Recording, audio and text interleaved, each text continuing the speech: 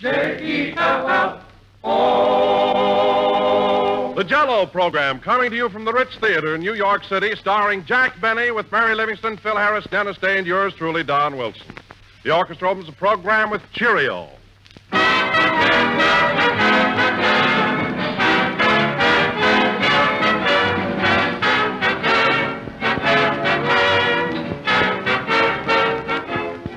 Ladies and gentlemen, if I seem to be just a bit excited tonight, please forgive me, because Jack and I just got our first glance at a wonderful new recipe book that the General Foods people have been working on for the past year and a half. It's called The Calendar of Desserts. And friends, this calendar of desserts is the most attractive, most convenient, most exciting book of recipes ever introduced on the air. In all our 7 years of broadcasting, we've never offered you, Jell-O listeners, a recipe book of any kind. Frankly, we wanted to wait until we had something really outstanding. And the Calendar of Desserts is it. It's not just a small booklet that you'll use maybe a time or two, but a recipe book designed to be used every single day of the year, with a grand dessert suggestion for every day from January to December, charmingly illustrated and cleverly arranged for rapid reference. Just name the day and presto, this convenient calendar names the dessert. There are 365 different ideas for all kinds of desserts, including pastries, puddings, cakes, cookies, and, of course, dozens of delightful Jell-O desserts, too. All of you I know will want this swell calendar of desserts, and we've made it easy to get. Simply send your name and address to Jack Benny, care of General Foods, Battle Creek, Michigan, enclosing 10 cents in coin or stamps. Write for your copy of this new handy calendar of desserts tonight, if possible. Tomorrow, sure.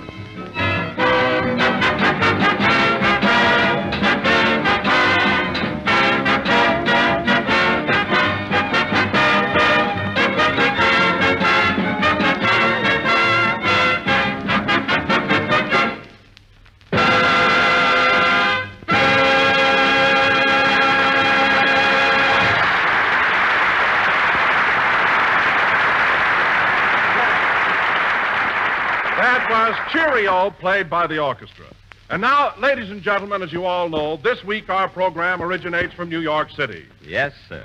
New York, which was originally purchased from the Indians for $24. Yep, $24. So tonight we bring you a man who could have bought it for $23.50, Jack Benny.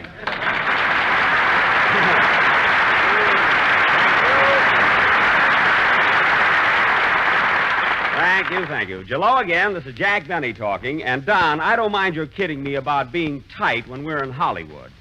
But here in New York, it doesn't fit. You see, there's a guy living in this town that makes me look like Diamond Jim Brady.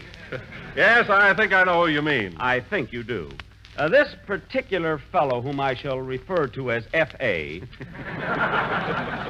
is so stingy that all during the election he wore a Roosevelt button with Teddy scratched off.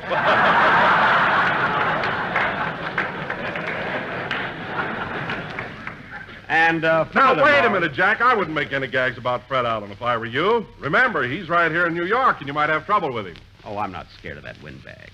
Now, let me tell you something, Don. I've got a bodyguard with me that's one of the toughest mugs in New York City. His name is Killer Hogan. So don't be afraid to ask me what I told you to this morning. Go ahead, Don. Ask me. Okay. Tell me, Jack, why did Allen say on his last program that your teeth were so sensitive that you had to warm your dental floss before using? Is that true? No, he just said that because he's jealous. You see, Allen has no teeth at all. Well, I can't understand that. I've often seen him chewing gum. Don, you may have seen him gumming his gum, but not chewing it. As a matter of fact... Oh, hello, Hogan. Everything's okay outside, Chief.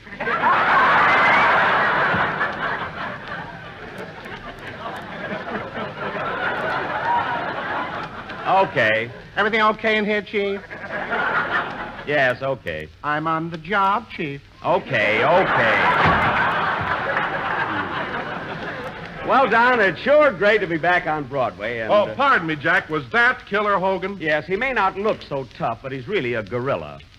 Tell me, Don, have you had any fun in New York? Oh, yes, indeed, Jack. The little woman and I are having a grand time. Oh, yes, the little woman. By the way, Don, as long as this trip is a sort of a honeymoon for you, I'd like to pay your wife's hotel bill as well as yours. Oh, no, you don't have to do that, Jack. Oh, yes, Don, I insist. Well, thanks very much. That's darn nice of you. That's all right. By the way, where are you living? At the Ritz-Carlton.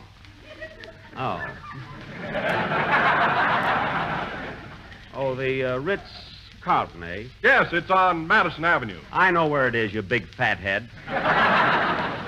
All right, Don, I made a promise, and I'm going through with it. You can live at the Ritz. Thanks. Now, here's a handful of nickels. You know where to eat. No use standing in line for change. Hey, Chief. Oh. There's a dame out here. Should I let her in? A dame? Yeah, she looks suspicious. Out of my way, Ecstasy. Mary.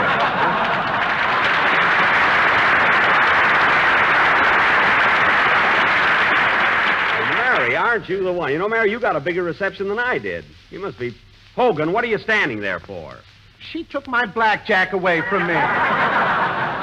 Mary, please return Mr. Hogan's blackjack. Some blackjack. It's got jelly beans in it.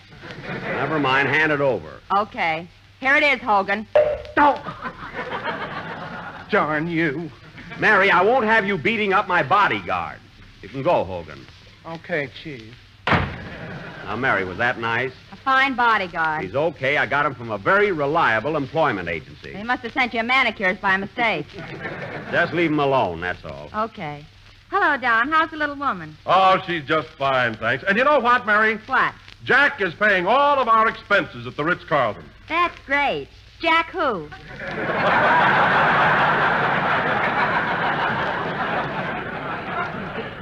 Jack me, that's who. I'm paying all the expenses for Don and his wife while they're in New York. It was my own idea. Can't be the heat. It's cold here. All right, it's cold here. Oh, by the way, Mary, I saw you last night at the Ed Wynn show. Did you see it, Jack? Edwin? Not yet, Don. Well, don't miss it. He's a scream. I tell you, Jack, my side still ache. Oh. Edwin, eh?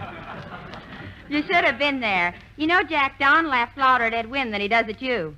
Oh, he does, eh? What else did you see, Mary? Oh, I saw a lot of swell shows. I've been going every night. Edwin, eh?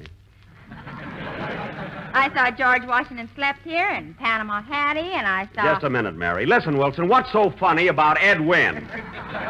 Well, to tell you the truth, Jack, I think he's one of the best comedians I've ever seen. Oh, you do, eh? Yes, I do. Well, then get him to pay your wife's expenses at the Ritz. Oh, Jack, you don't expect Don to go to a musical comedy and not laugh at it, do you? No, but he doesn't have to keep raving about Ed Wynn all the time. I wasn't raving about him. I just said I liked him. All right, you like him. That doesn't mean you have to go around telling people that I'm washed up. Then he's through. Finished. Who said that? I can read between the lines, brother.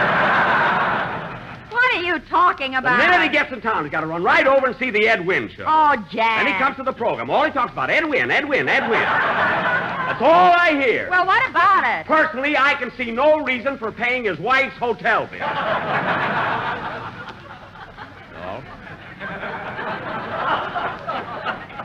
So the deal's off, Don. Oh, boy, I wish I could get out of my girdle that easy.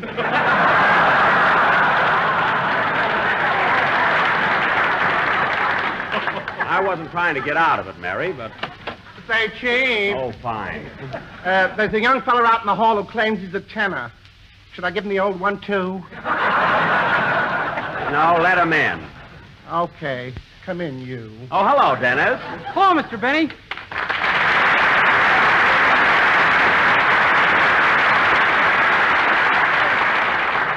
You can go now, killer. Dennis, give Mr...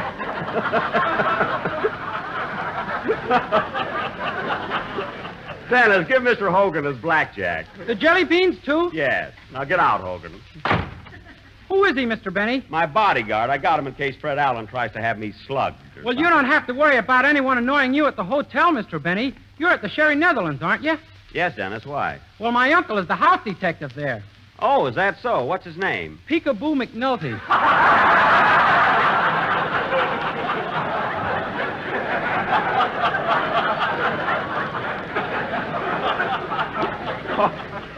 Oh, yes, I met him. And by the way, I wish you'd speak to him, Dennis. He threw an aunt of mine out of my room yesterday. It was very embarrassing. I'll mention it to him. Thanks. Well, Dennis, as long as Phil isn't here yet for his band number, how about doing your song? Okay. Wonder where he is, anyway. Mary, did you call Phil at his hotel like I told you to? Yes, and before I could tell him who I was, he made a date with me. Oh, well, he'll probably be along pretty soon. Go ahead, Dennis. Let's have your number. Okay. Now what? Come in? Mr. Benny, Yes? it gives me extreme pleasure to welcome you to our... Thanks, Hogan. Drag him out.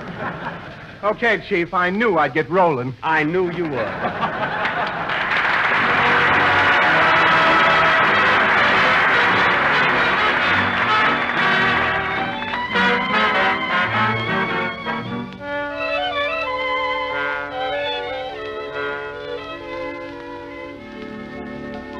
Once before I fell in love so blindly, never asking how or why or when. Darling, I was treated so unkindly, I resolved I'd never fall again. There I go, leading with my heart again. There I go, acting not so smart again. Oh, it's unwise, I can't disguise my love. Though I know too much love may curb the fire, there I go, led astray by my desire. There's no golden rule to guide a fool in love. I tell my heart, be careful, or you'll find that you dream alone. I'm wise, it's true, what good does it do? My heart has a mind of its own, dear. And there I go, spilling all the dreams I knew. There I go, thrillingly in love with you. Don't know if you care, darling. There I go.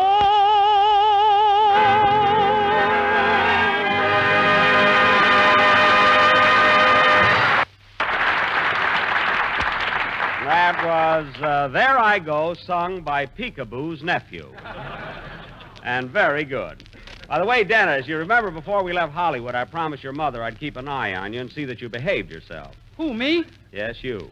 I don't want to stop you from having a good time here in New York, but I don't like the idea of your going to burlesque shows and then waiting at the stage entrance for the girls. That isn't nice. Well, you do it. Dennis, after all, I'm a little older than you are. A little, he says. I mean, I'm an adult. In the first place... Hiya, Jackson. Look what I found out in the hall. Phil, put Hogan down. Okay, well, here I am, folks. Come on, patty cake.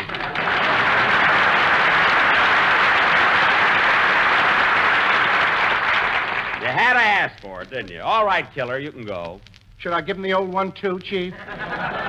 No, just get out. Okay. I'm on the job, Chiefy boy. Say, Jackson, who is that guy? Never mind him, Phil. What's the idea of showing up so late? Well, you know how it is, Jackson. I only get to the big town once a year. I got a lot of things to do, a lot of things to see. Uh-huh. Now, take this afternoon, for instance. I went to Staten Island. You went to Staten Island. How did that happen? I followed a blonde into a hotel, and it turned out to be a ferry boat. Oh, so you went to Staten Island, eh, Phil? Did you see the Statue of Liberty? Yeah, and she waved at me. Now cut that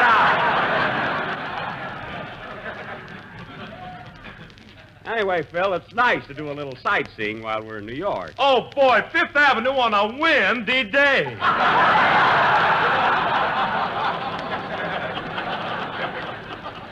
Quiet.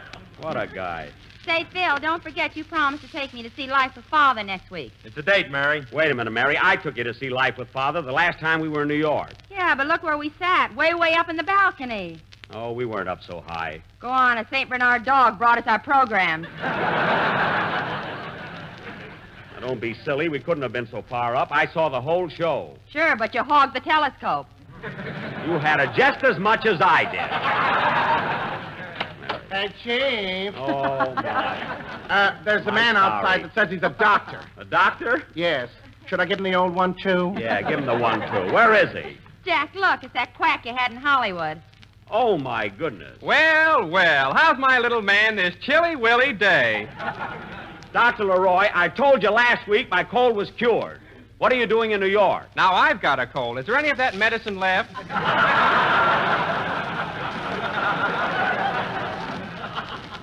No, there isn't. Well, as long as I'm here, I might as well look you over. Doc, I told you there's nothing wrong with me. I feel wonderful. Now, open your coat. I want to Oh. tap your chest. Oh, what's the use? Now, hold still. You see, there's nothing wrong. Let's try over here. Well, there goes my watch. Now, Doc, will you please leave me alone? Just a minute. I want to see if your lungs are all right. Take a deep breath. Oh. Come now, take a real deep breath. Oh, all right. Now, hold it. Ladies and gentlemen, while Jack is holding his breath, why don't you run down to your neighborhood grocer and ask him for a package of Jell-O? It is not only tempting, but economical and easy to make. Jell-O comes in 6 delicious flavors: strawberry, raspberry, cherry, orange, lemon, and lime. So always look for the big red letters on the box. I thank you. Well, good night, Mr. Benny. I'll see you tomorrow, and then you can exhale. I'm exhaling right now. For heaven's sake, how long do you think I can hold my breath? Look at his face, Doc. It's all blue. Don't worry, it'll go back to gray in just a minute. Goodbye. Imagine that Hey, guy. wasn't he a different doctor than we had the first show?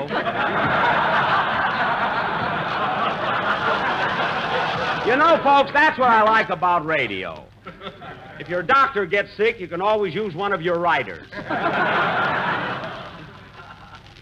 Imagine that guy coming all the way from Los Angeles. He was here, Mary. He didn't come from Los Angeles. Believe me. I see him every day. Well, it's Rochester's fault. I told him before we left Hollywood to call up the doctor and tell him I don't need him anymore. Hey, Jackson, where is Rochester? I don't know. I haven't seen him since our first day in town. We got off the train. He came to the hotel with me, unpacked my trunk, pressed my new brown suit, put it on, and that's the last I saw him. Now, Phil, play a number while I cool off a little, will you? Okay. But listen, Jackson, this isn't my regular band, so don't expect too much. Phil, believe me, if they hit just one good note during the entire number, you have not made this trip in vain. Now, go ahead, Chiefy.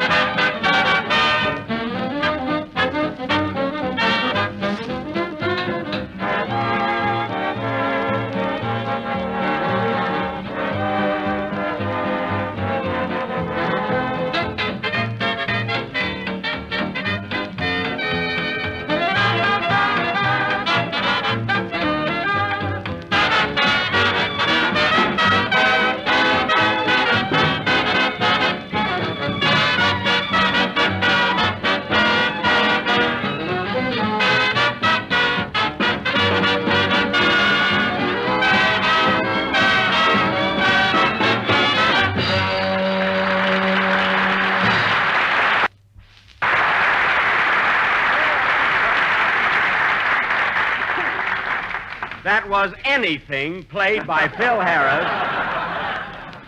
Oh, so you're the one played by Phil Harris and his New York Orchestra. Say, Phil, where did you pick up these musicians? Oh, I just stood in front of the Bond building and whistled.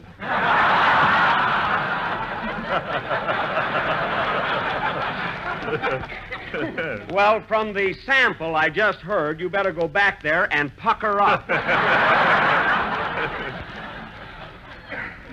Say, Mary, do me a favor, will you? What do you want? Get my little book out of my overcoat. I got some phone numbers there where I might be able to reach Rochester. Okay. I'll find out once and for all whether he's California's ambassador to Harlem or working for me. Hey, Chief. Oh, fine. What is it, Hogan? There's a guy out here who says he's the mayor. The mayor? Yeah, he don't look like LaGuardia to me. You don't, eh? No. Hello, Jack. Can I see you for a minute? What? Why, it's the mayor of Waukegan, Bidey Talcott. Come on in, Bidey.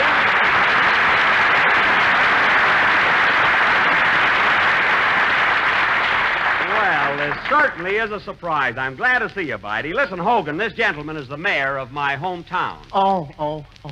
Then I'm glad I didn't give him the old 1-2.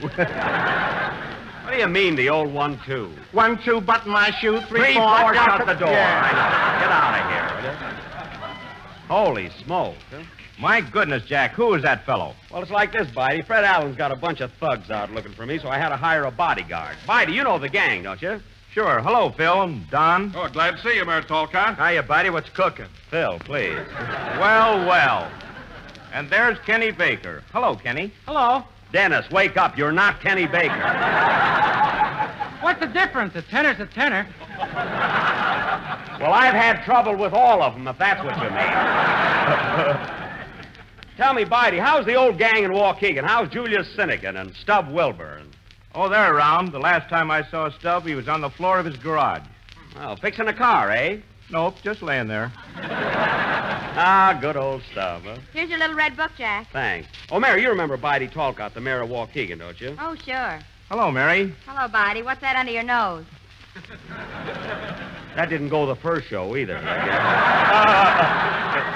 guess. Say, Bidey, I don't know why we didn't change that. We were changing. How did I overlook that? Bidey, I meant to ask you, isn't that your gavel sticking out of your coat pocket? Yeah. What do you need that for? You're in New York. I brought some walnuts with me. Oh. Goody. After the show, we'll have a party. Yeah. Now, excuse me a minute, Bidey. Say, Mary, I've got to get in touch with Rochester. Call up this first number in my little book. He may be there. Okay. Well, Bidey, I can't get over your being in New York. What's the big idea? I came to see you about the premiere of your picture, Jack. We're all set for you in Waukegan. In Waukegan? Why, Bidey, didn't you know the premiere of Love Thy Neighbor is being held right here in New York, Tuesday night? Well, I'll be doggone. Jack, that number's ringing. Give me the phone. Excuse me, Bidey. Hello? Hello. This is the Harlem Social Benevolent and Spare Ribs Every Thursday Club.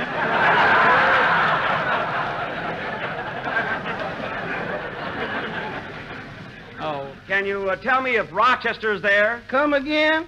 Rochester Van Jones. He works for me, and I want to talk to him. Are you Mr. Jack Benny? Yes. Uh-oh. What do you mean, oh, is he there or not? Well, he was here, Mr. Benny, but as soon as he started to win, he left. Oh, I see. Was he shooting craps? He must have been. We ain't much on backgammon up here.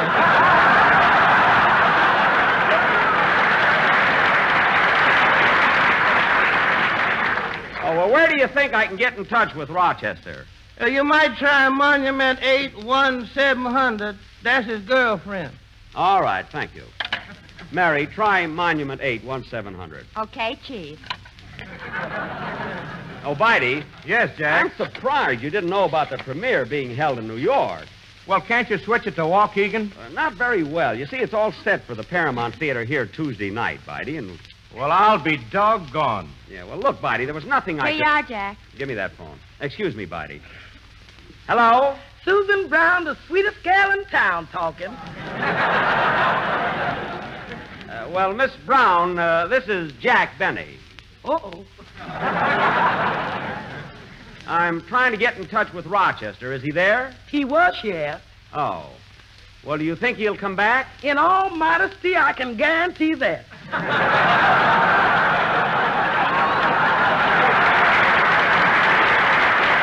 Well, Miss Brown, when he returns, will you please have him call my hotel?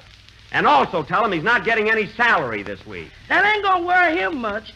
He's got a paradise that must have gone to Harvard. Oh, he has. Well, Miss Brown, where do you think I could reach him right now? Well, he left a number here. Lehigh 25863. Lehigh 25863. Is that another girl? If it is, I'm going to cut your brown suit to ribbons. Well,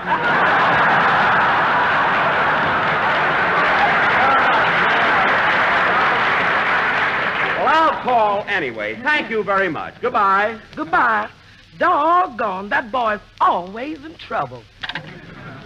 Say, Mary, What? Rochester won a lot of money in a crap game last night. Well, figure out some way to get it yourself. I'm busy. It's not why I mentioned it. Dial Lehigh 25863 and see if he's there. Okay. You know, Bitey, I'm awfully sorry about the premiere, but didn't you get my letter? Sure, but I want the opening to be in Waukegan. So do I, Bitey, but it can't be done. Oh, why not? Look, Bitey, if I told you once, I told you 5 times. The premiere is in New York, and there's nothing I can do about it. Here you are, Jack. Give me the phone. Excuse me, Bitey. Hello? Hello, Lennox Avenue, Jim to your spin club. Now, look, Mr. Ratcliffe Spears Jr. talking, sir. Now, look, Ratcliffe, I'm trying to get in touch with Rochester Van Jones. This is Jack Benny. Yeah, you heard me, didn't you?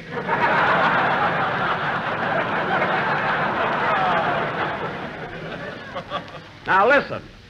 What about Rochester? Is he there? He was here, but he made his point and left.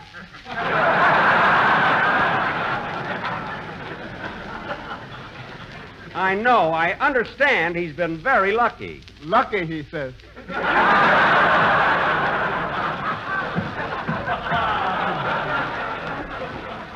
Now, Ratcliffe, please tell me, where did Rochester go? I don't know. Hey, Sylvester, where did Rochester go? I don't know. Hey, Pancake, where did Rochester go? I don't know. Hey! Never mind, let it go. I'll find it myself. Now, look, Bitey, I did everything I could to have the premiere held in Waukegan. I went to Paramount personally. I argued about it. But they insisted that it must be in New York. So you see, Bitey, if there was anything I could possibly do, I'd be glad to do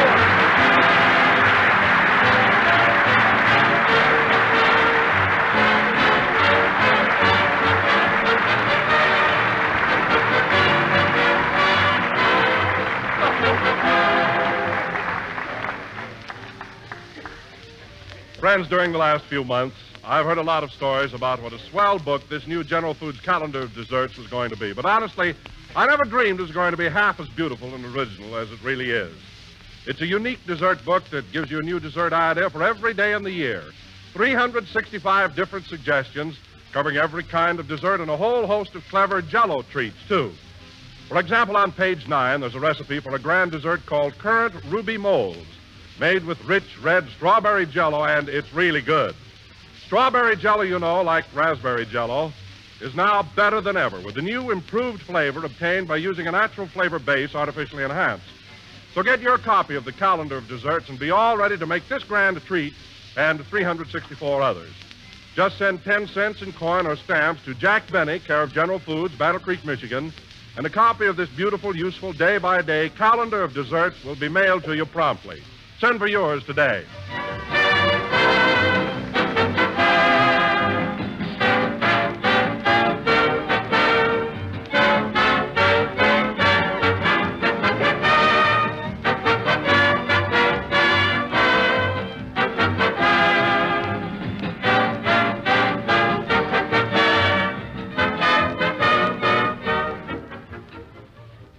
Last number of the 11th program in the current Jell-O series, and we will be with you again next Sunday night, still broadcasting from New York City. Say, Bitey, as long as you're in town, how about sticking around till Tuesday and see the opening of our picture? Okay, of course I'll have to call up the little woman. Well, now you're talking. Good night, Joni.